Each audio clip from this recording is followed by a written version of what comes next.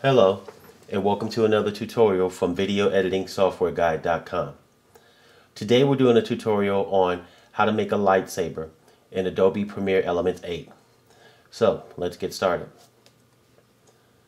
First thing we're going to do is we're going to be in the Organize tab. We're going to click on Get Media, and I'm going to go to my files, and I have made a recording of a plastic lightsaber with the subject. So I'm going to click on it and I'm going to open it. I click on Show All so that I can see all of my media here. And what I'm going to do is I'm going to drag this down into the Video 1 timeline. Now, the next thing I'm going to do is I'm going to use the Stretch tool to show more frames on the video, because I'm going to be making an adjustment on each frame with a lightning effect. So what I need to do first is play the video to get it to a point where I want to start doing the lightning effect. And right here seems like a good spot. So I'm going to use the step back just to make sure that I'm in a good position, and step forward to make sure I'm in a good position also, to where I want to start doing the effect. And this seems like a good spot. So what I'm going to do is split the clip, and I'm going to delete the front end off of this. I'm going to go back to the beginning.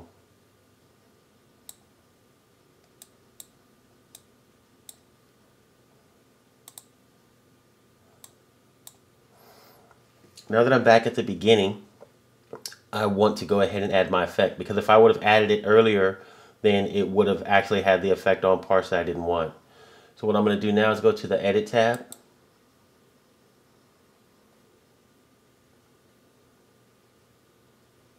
I'm going to, it's already on effects, so I'm going to type in on the search box lightning, and it'll bring up the lightning effect.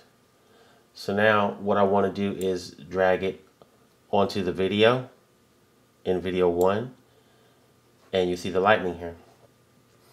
Now what I want to do is get the lightning on top of this lightsaber. There's a few things I have to do to make it look right, and a few things that I have to do to go ahead and adjust the lightning. So in order to do that, I need to click on Edit Effects. Then I click on Lightning, and I'm going to click on the arrow to bring down the pieces of the different settings for lightning. So what I want to do is bring segments all the way down to 0 to make it one stream of lightning. I want to bring amplitude all the way down to 0 to make my lightning straight. Detail level, I want to bring that all the way up, and now you see that it gets a little brighter there. Branching, I want to take that all the way down to 0.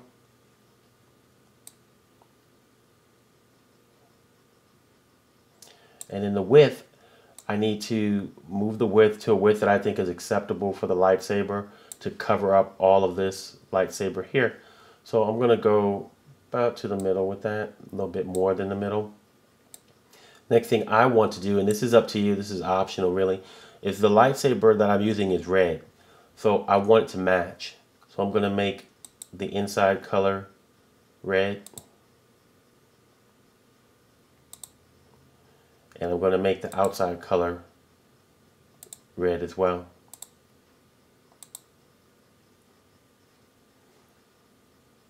So now that I have everything set up where I want it, what I want to do is when you click on the word lightning and it's black like this, you'll see these two crosshairs. So you can move these crosshairs on top of the lightsaber. Excuse me, got to click on that again because I double clicked it, to match the lightsaber. Now once I have it on there, I can adjust it. So if I don't like the width, I can bring it down some.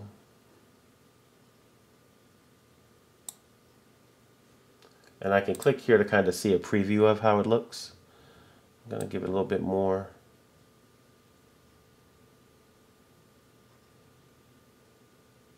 There. Like it like that. So now I have the lightning on the lightsaber how I like it. I'm going to click on lightning again here just to make sure that I have it exactly where I want it. Great, looks good. So now I have my lightsaber set up. So what I need to do now is I need to go forward to the next frame.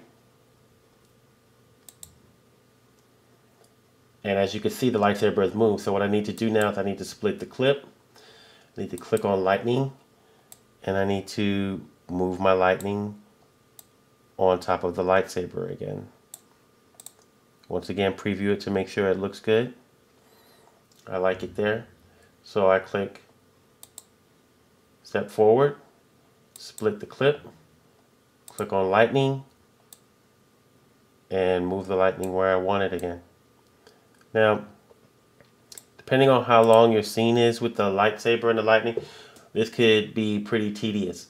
So just remember the steps here. Once you get to this point are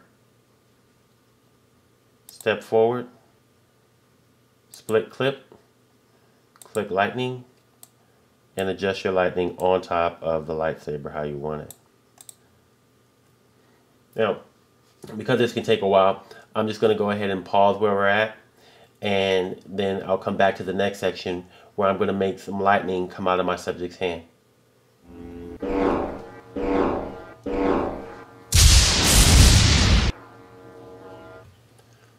Okay, now I've got my subject where I want to be for the second lightning to enter into the video clip. So what you need to do is you need to go to Effects, and you need to search for lightning, and then you just drag the lightning into the clip where you want it to start. So once the lightning is in there, all you need to do is click on Edit Effects, click on the second lightning, click on the video clip, and then click on lightning again.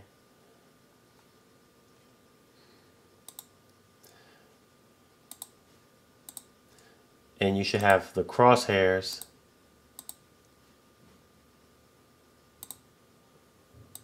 got the wrong one in. There you go. You should have the crosshairs.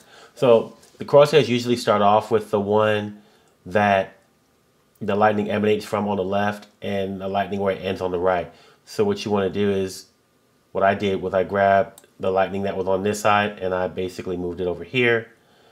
And I also grabbed the lightning that was on the left hand side and placed it right into my hand. Now from this point, you don't need to do anything else with this lightning. You don't need to go through the frames, but what you do need to do is keep stepping forward and correcting the lightning that's on the lightsaber. And you can leave the other lightning alone during this part of the process. But once you get the clip to the point where you want this lightning to stop,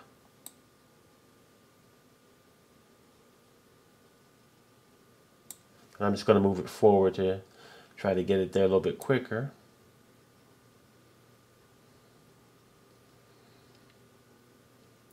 Okay, so once you get the lightning to the point where you want this lightning to stop, which is there, I've already stopped it, you need to click on toggle the effect on and off. Once you click on that, this lightning will go off and it will stop coming out of the hand.